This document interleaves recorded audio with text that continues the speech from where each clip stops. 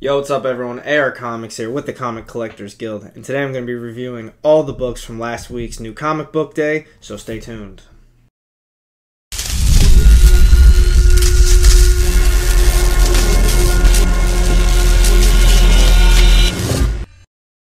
Welcome back everyone. I hope you're all staying safe out there. I hear things are getting crazy out on the East and West Coast. Make sure you're washing your hands, stay up to date with what the CDC and your government wants you to do. They've probably got the right idea right now, even though there's a few conspiracies floating around out there. But just stay inside and stay safe. Now, before I get started on any of these books, I finally picked one up. I'm so excited I finally got it. I know a lot of you that have been following me, follow my Instagram, talk to me. You know I've wanted this issue for so long. I finally got it for a very, very reasonable price. ASM 300, first appearance and origin of Venom. I finally got it. So happy. It's awesome. Spent $135 on it. Couldn't believe it. The guy said he's rating it at like a 6. To be honest, I'd probably put it at like a 5. It's got some mean spine ticks going down the side. Front and back, they are color breaking. The corners aren't completely crisp. And I don't know if there's water damage, but you know, like I said, it's not the cleanest of copies. I'd probably put it at like a 5. Does need to be clean and pressed, but either way, a 5 for $135, ASM 300. I didn't care. I'm happy I have it. I love it. So moving on. Don't forget, I also had that giveaway. I think this is going to be the last week. One more week. So I got one more week of the giveaway. Scarlet Witch, Vision, 1 through 12 in the limited series. Check it out. It's on my Instagram, AR Comics. Well, AR_comics. You know, you already follow it. So, let's get started on these books. To be honest, I felt like overall the books weren't too great this last week. I wasn't too excited for, I think, really any of them besides a couple. And overall, it just kind of was just I don't know. Overall, not the best week for books in my opinion. Starting off, we have Iron Age 2020. I'm not going to get too in-depth of this one because it's not really an issue, I guess you can call it. I think it's one of two. I think there's another tie-in of this. It's obviously part of the 2020 Iron Man run, and it's broken up into like 3 separate little issues. They weren't really all too special. I'm not going to talk about each individual one. The first 2 were a little bit long, and then the third one was just a few pages, not really a lot of words, but they considered it like a third story. And if you are keeping up, you have to read Machine Man tie-in number 2 before you read this, because the first one has to deal with that. So, moving on. Next up, we have Guardians of the Galaxy number 3. Another issue I wasn't too hype on. I haven't really been enjoying, honestly, really any of them. So far, I'm not really interested in the whole cosmic aspect of most of the Marvel books that get put out, and this one was no different in my opinion.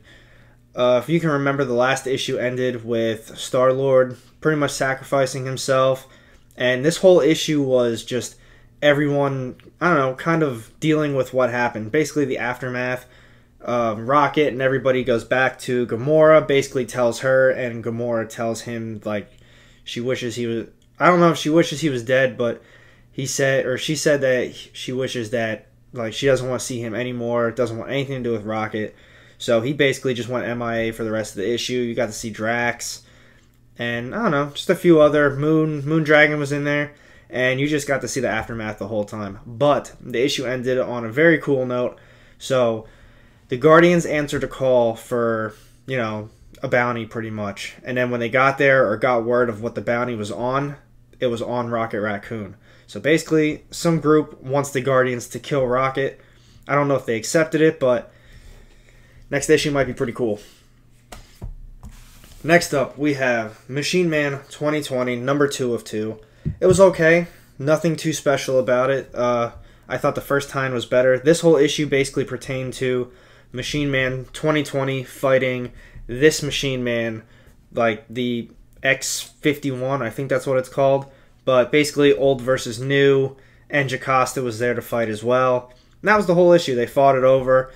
Old Machine Man won and chopped off Jocasta's head and basically took her with, and now they have all of the basically the Tony Stark's plans. So that's like that whole issue. It fits into the story pretty well. Overall, I didn't think these tie-ins were that great, but I do think that they're relatively important to the overall story. Next up, we have, let's see, Family Tree number 5. So this was, I thought it was going to be the end of the issues, but it turns out, I guess they're going to extend the arc, or make a new arc. So there's going to be more issues. This one was pretty cool. I wouldn't say it was overall, like, I don't know, like a crazy good issue, but so I know if you recall from the last issue, they were in New York. Meg and the grandfather, mom and brother were all kind of dealing with Meg turning into the tree. Went to that doctor who apparently knew what was going on. Grandfather sacrificed himself, and they made a run for it because that like weird cult group came that wanted to kill Meg. I guess it turns out they probably should have killed Meg. I don't know. So she basically turned full tree, and she planted her roots into the ground at the very end of the issue. I don't know what really happened from there because it kind of like skipped years, but it basically, because she was able to successfully turn into the tree and plant her roots into the earth, it basically ended the I don't know, like humanity, like ended everything. So I don't know. I'm interested to see where it goes, and I don't know, Jeff Lemire, I'm really enjoying your story so far. Next up, we have 4 issues left. These were all, in my opinion, very okay issues. I didn't think any of them were all like wow, like my top book of the week. To be honest, any of these books probably could have been my top book of the week, but one of them stood out a little bit more than the other one. One book I was extremely excited for. This may have even been my top hyped up book of the week last week. Something's Killing the Children, number 6, brand new arc. I really enjoyed it. So Erica, so it's Erica, Tommy, and what's the other kid's name? I forgot. They have him right off in the beginning though. James. So we have Erica, Tommy, and James.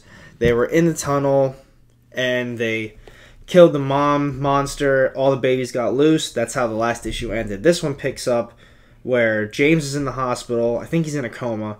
Tommy's trying to cope with like whatever happened, and Erica's still just being creepy and weird, and you know what she typically does. So all that's going on.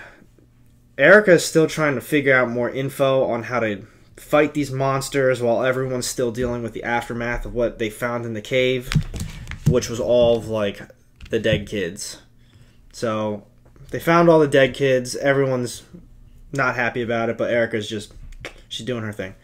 So other than that, then they show where her family stays in Chicago, and it's like House of Slaughter. They're super weird as well, and I guess they're coming to get Erica now, or finish off the monster problem themselves. So new arc, new issue, beautiful cover. I'm excited for it. I think it's only going to get better, and I don't know, probably one of my better series that I'm reading right now. Another one, this is pretty good, I guess. Spider-Woman number 1. I don't think a lot of people were pre-ordering it or hyped up about it or really talking about it. The only thing I have been seeing is that everyone's hyped up for Comic Tom's variant, so if you haven't seen that, go check it out. But overall, the issue was alright. It was surprisingly better than I thought it would be. I honestly thought it would kind of be more towards the top of my pile of not as good issues, but not bad. So you got to see Jessica Drew. She starts off the issue, she's not feeling too well, she's a little sick, but she's got this job on a big old yacht. She's got to protect some pharmaceutical kid's daughter during a birthday party. She's basically there for security. But obviously, it's not going to go according to plan. Bad guys come in, they want to kidnap the daughter. Spider-Woman, you know, she does her thing, beats up everybody, saves the day. That's how it always goes. But at the end of the issue, you saw her kind of fall over, and she's puking up some green stuff, and she's very sick. So you kind of saw it throughout the issue where she said she wasn't feeling well and like she's a little sick. But the way that the issue ended, it kind of, not that she's dead, but here, just take a look at that. You can be your own judge. So she looks dead. She's puking up some green stuff. She's a little sick. We're going to go from there. And then they have a few other pages. I haven't really talked about that earlier, but there's a few other pages at the very end that kind of show her get this new costume. Nothing crazy. Not a bad issue. I'm going to get the next one. It's pretty cool. Next up, we have Marvel's X #3 with that Alex Ross cover. I was super excited for this. I thought it was very good. But it wasn't as good as I wished it would have been. Each issue kind of just kept bringing on something new. Like the first issue was, I don't know, everything broke out. Everyone got this virus and sick, but then they mutated and got these powers. Second issue, he finally made it. What's his name? Something with a D. Daniel. I'm pretty sure it's Daniel. So Daniel, I'm just gonna keep calling him that until I can figure it out. David. Well, either way. No, it was with a D though. So David in issue 2 makes his way to New York, meets up with Spider-Man, Daredevil, and he's like ecstatic. He finally meets these superheroes. And you kind of think like, oh man, everything's like still wrong, but now the superheroes are introduced, so you had more to look forward to. And this issue, I don't know, the way that I described it to somebody else, it just felt like a video game quest. It's like, here they are, now they have to do this, and now they have to do this, and now they have to do this, but then it all leads back to maybe doing this. That's just how it felt. It wasn't bad, it's kind of annoying. It's like they started off at the regular place, then they realized that David might be the one to save the world, so he took him to the Baxter building. Well, there's a force field around the Baxter building, so they had to get in. Once they got in, the security system basically kicked them back out, and from there, that whoever was in there, then they went to see Doctor Strange. Doctor Strange said, you got to find the Invisible Woman, because the Invisible Woman can get you in the Baxter building. So I was like, all this stuff just casually happening, and it's like each page was like a brand new quest. I don't know. Wasn't bad, but a little annoying. But the cool part was after they met with Doctor Strange, Daredevil went off and did his thing. Spider-Man was, I guess, walking David home or whatever was going on. Some lion came out of nowhere, attacked Spider-Man, kidnapped David, took David back to his place, and showed him that he basically had Captain America's head mounted on like a trophy. And I kind of thought about it, and I was like, that reminds me of something. But it didn't really click in my head. So that lion that mutated, Spider-Man put his 2 cents together because he's smarter than I am. And he realized that it's Kraven the Hunter. So it was so cool to, like, that was like the big wow factor at the very end, which is why it's at the top, one of my top books of the week. And I was like, man, they got Kraven the Hunter in here now. That's pretty cool. So let's see if I can get a quick. So this is what he's going to look like on that one of those last pages. Not bad at all. I enjoyed it. But I think that's the whole reason I really like that issue, is because they just introduced Kraven the Hunter as like this mutated lion with some venom power claws or something. I don't know. But it was cool. So, very unexpected for me though, but my top issue of the week. I'm a little surprised. Mighty Morphin Power Rangers Teenage Mutant Ninja Turtles #4. It was pretty cool. I really enjoyed it. It was like the other issues where it was a bunch of fighting. Beautiful artwork. It's so colorful. I know I showed it off in my last video, but just so much color. It's awesome. So what happened was, in this issue, which kind of made it at the top of my list, was, the Power Rangers went and did their thing. They had to save, I'm going to be honest, I don't know the Power Rangers' names, but I'm pretty sure the Green Ranger's name is Tommy. Maybe. So they went to save him. And when they got there, Shredder showed up with he was already morphed. He was already morphed into the Green Ranger. Whooped up on all of them, but used whatever he used on Tommy, I guess. Basically made it so that they couldn't morph anymore either. So fast forward throughout the issue, you finally got to see like that crossover. So since they couldn't use the morphers anymore, the Turtles were like, well, we could probably use them. So we got some like Mighty Morphin Turtles, and then the Power Rangers like got dressed up in like some ninja outfits. So you got the Power Ninjas or whatever you want to call them. It was really cool to see that. And then you got to see the new Power Ranger Turtles go up in their big old getup. I don't even know what that's called. See, my knowledge on the Power Rangers just isn't there like it used to be. That big old machine at the very end.